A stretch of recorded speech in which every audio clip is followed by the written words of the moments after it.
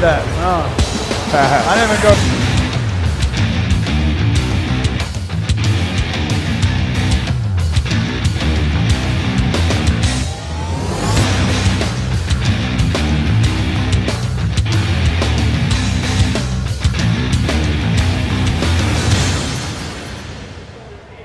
We're back, we're live from the 2015 Bodypower Expo, Big Ron Partlow. You know, I was trying to get a guest to come on, I couldn't get anybody. I asked like everyone in the world, and then I thought, last resort, I'll just call six-time Mr. Olympia, Dorian Yates. How's it going, man? Good, man. At least I don't have to travel that far to this expo, eh? you were at home on the couch when I called you, and you said, oh, sure, I'll come down. It's here in my hometown, Birmingham, which is it's pretty incredible if I think about it. When I started bodybuilding, there was probably like a handful of gyms in Birmingham. Nobody knew what bodybuilding was, and here we are, huge bodybuilding fitness expo right in Birmingham. So that's how much the whole sport and the industry has developed since I got involved, which was the mid-'80s, really.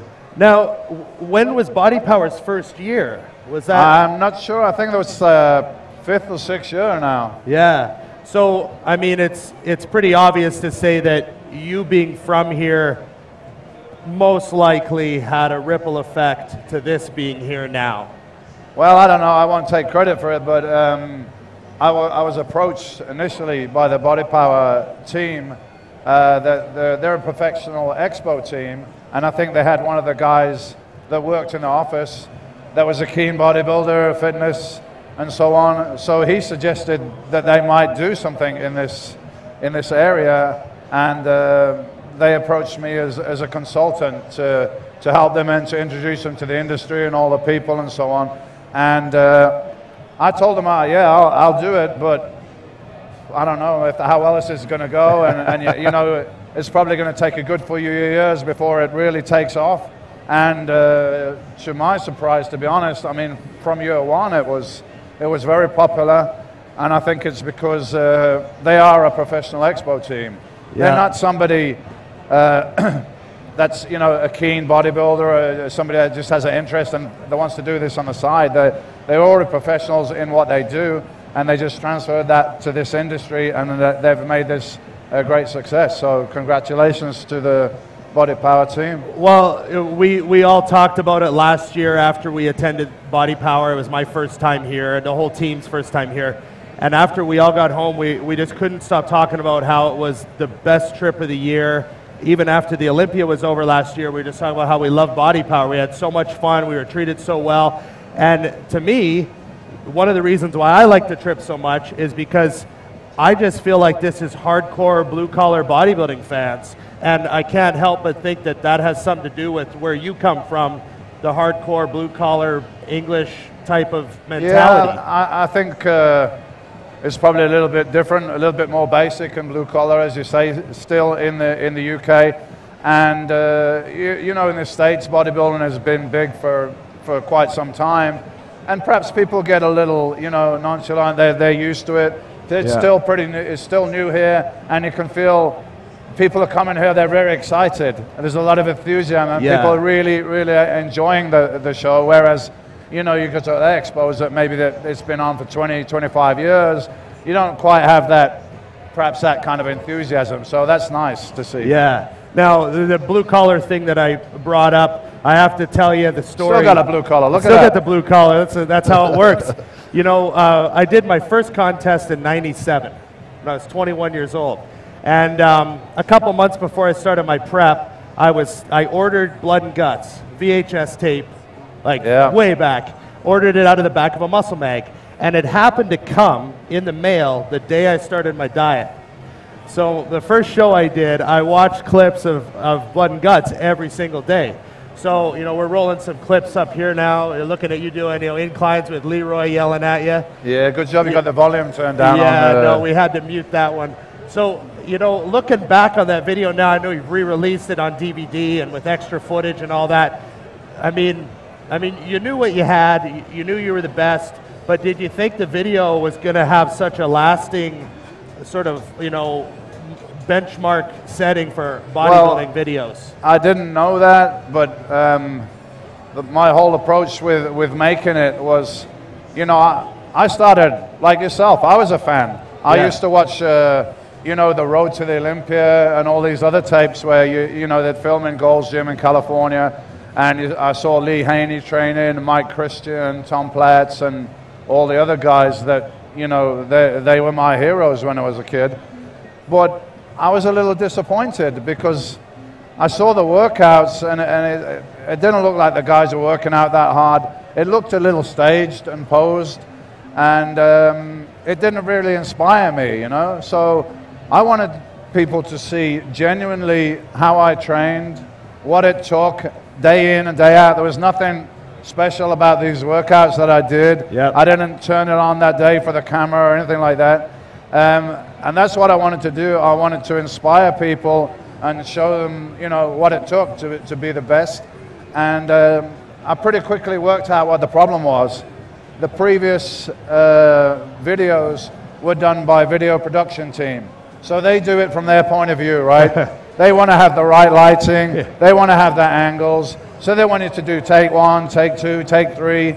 And then you're not going to get a genuine workout. You're not going to do take 2 and take 3 with 450-pound bent over rows. You're going to do it once if you're strong enough, and that's it. So I got a friend of mine who's a photographer who incidentally also took the very famous black and white shots. Peter McGuff. No, it was Kevin Horton was Kevin the photographer. Horton. Right, right. And I said to Kevin, I want you to rent a video camera. I want you to come in the gym. I want you to film my workouts as best as you can. I don't want you to talk to me.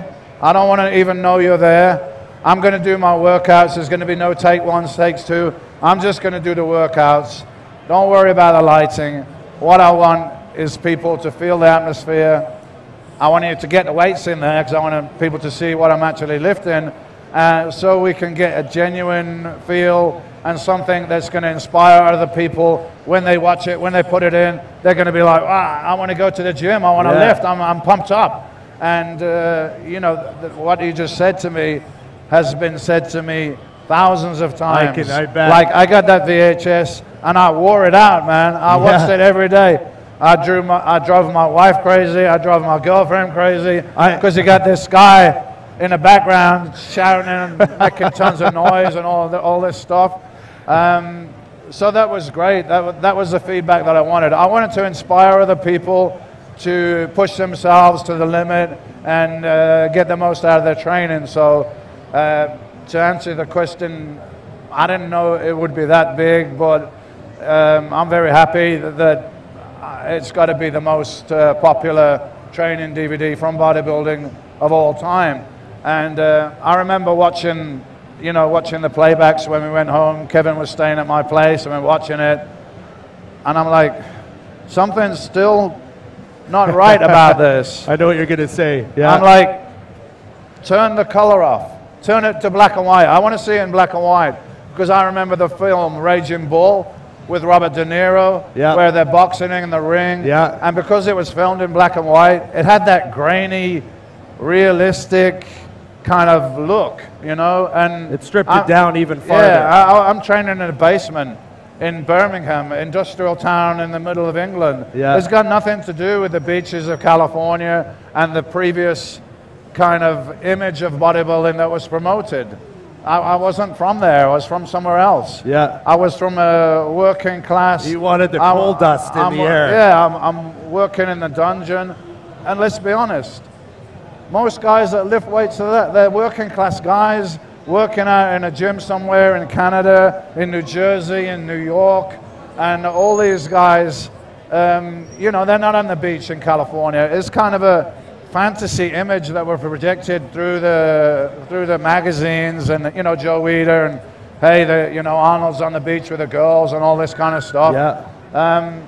But most of the guys that lift weights, that wasn't their reality. And so I think people really could relate to what I was doing and where I was coming from. Yeah, well, I mean, it sure did work. I mean, and even young guys now, I tell them to watch it I'm like, you have to watch this. Like sometimes guys ask me for help. I'm like, watch Blood and Guts first. Yeah. You know, get that in your system. And we were initially gonna like, maybe I was gonna speak and give some advice, like, you like know, a voiceover almost? Yeah, like slow the reps down, or, you know, we're gonna do this many sets and everything. But I know when I watched it back, I thought this doesn't need an explanation. I don't need to tell you to slow down the negative. I don't need to tell you to hold the peak contraction. I don't need to tell you to go beyond failure, because there it is, in black and white. You know, you just watch it and you can learn and you can be inspired. So I'm not a great talker anyway, at least I didn't used to be. You and me have that in common. Now, mention black and white. I got to bring up the pictures. I know you've been asked, like you said, thousands of times about them, but you know, I know you took those pictures on that spot every year. I mean, when those got out, they just caused like madness. I mean, it's still, people still talk about those pictures. I mean, what do you remember about that? Well, everything I did was very planned, very analytical, and almost military-like. In fact, to give you an instance, I started lifting weights in 1983, and I retired from the competitive sport in 1997.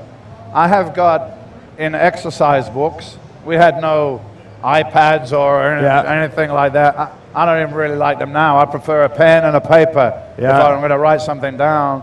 But I've got every single workout from 1983 to 1987 written down with every weight, every rep, how many forced reps, what was my diet. Everything is all locked down. And what I used to do before the Mr. Olympia is, first of all, I did it at home in my living room or in my garage.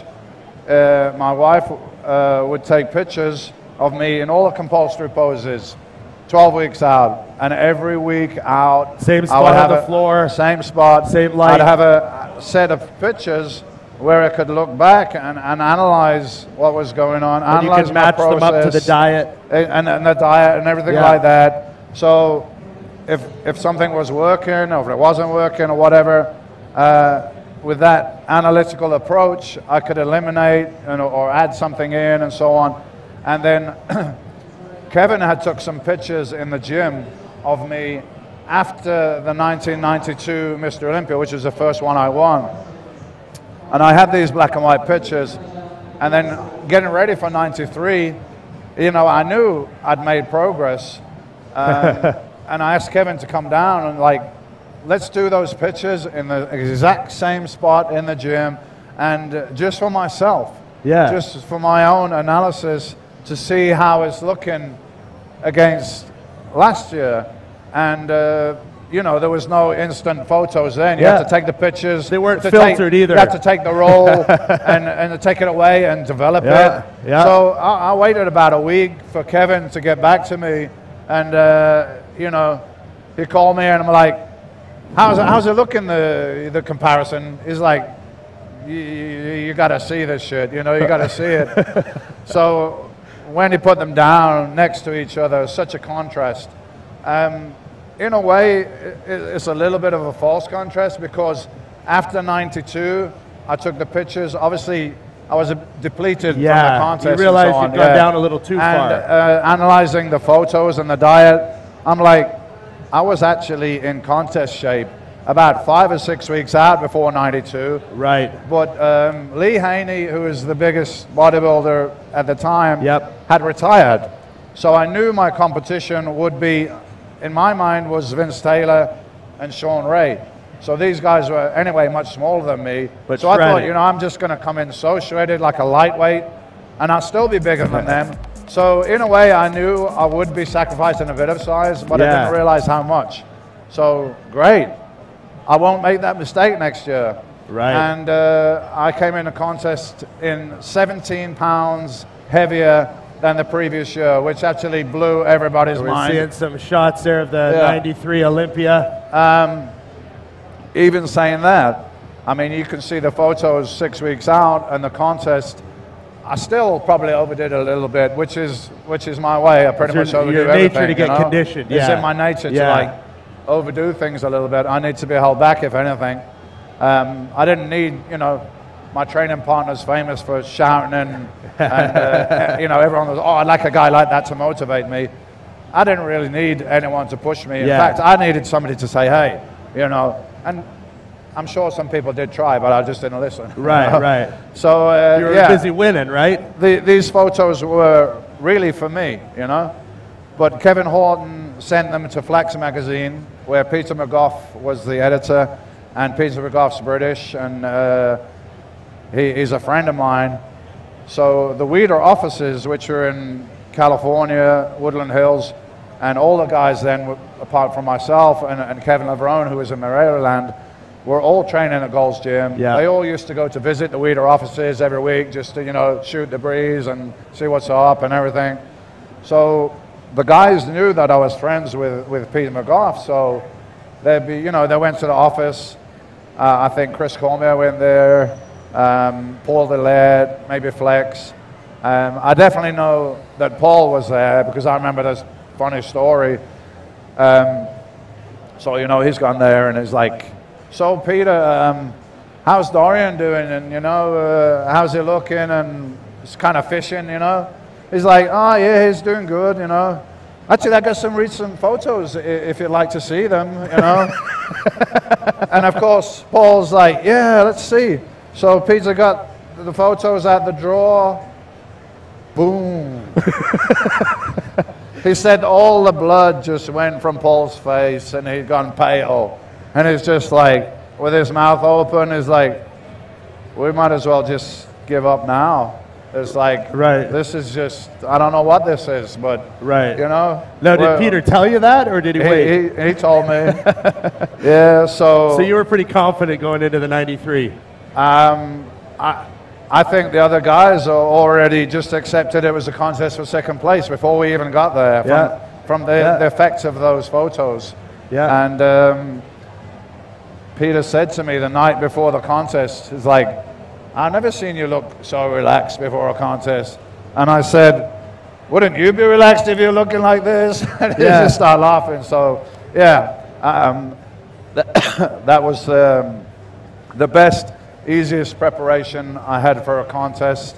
And, of course, I think I just got maybe one call out. And then they put me in a corner, like, you stand over there, let's get on with the rest of the contest. You had a very short day that day. I do remember watching the video after, you know. But you went on to do so much more. I mean, you took the 6-time Mr. Olympia and you turned it into DY Nutrition. I mean, you've been going strong now for a while. Yeah, I mean, you know, I retired from the sport really because of an injury, which was... You know, I'll be honest, I went through a tough time. Yeah. Like most athletes have a hard time retiring from sports because it's so all-consuming, focus, all your energy, all your life is revolving around this, especially myself because I was so extreme with it. I mean, I wouldn't go to the movies, I wouldn't go to dinner if I wasn't home by 11. You didn't know how to relax. I got to be home by 11. I got to be in bed at this time. I got to get 10 hours sleep a night. I was a machine.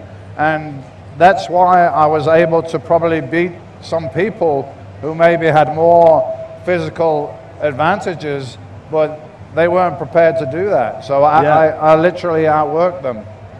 Yeah, and now you're still working hard. I'm still working hard. It's in my nature, but I'm having a lot more fun these days. You're living in Spain, aren't you? I'm living in Spain. I'm living in the sun. I don't really do that much weight training now because I do a lot of outdoor stuff. I do swimming, I do mountain biking, and lying on the beach and stuff like that. So what do you live on, a little vineyard there, or what do you do? I live by the beach, and we're looking maybe to be having a DY gym out there. So I'm more or less going to recreate the Venice kind of lifestyle because Marbella in Spain where I live is beautiful. It's by the beach. You got, you know, nice restaurants, you got nightclubs. We're going to have a gym there. It's going to be ideal kind of training environment. So, you know, people are going to come out and train with me, the whole thing. And now when you're on your own, you can finally enjoy a California-style easy workout. Yeah, right? We call it Wanker's workout in England. I don't know if you know what that means, but... Oh, we know. we know what a Wanker's workout is. Man, I got to thank you for coming on. You know, followed your career from the first night of champions you did, where you got second to Momo, and you know, the magazines, they really turned you into like this enigma, the shadow. You know, and all through that magazine era, you were like the unknown guy, you know? Well, they didn't turn me into that character. They showed it. I was that character. They showed it, yeah, yeah. You know? And I was almost like the anti-bodybuilder, if you can understand that, because most bodybuilders were extrovert. They wanted people to look at them. They wanted to walk around with a tank top on.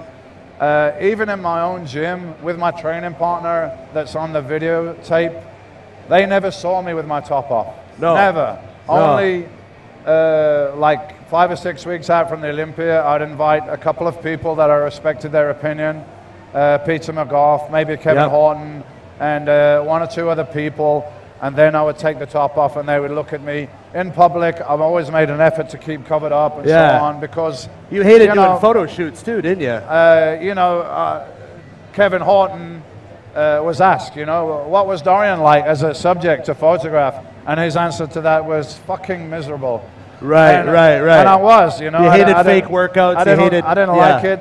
I was criticized often for not being a showman and not smiling much on stage and so on. Hey, I'm smiling now. I'm having a good time. But when I was training, when I was on stage, I was all business. Yeah. I was in a fight. I was in a fight for my life. That's how I felt.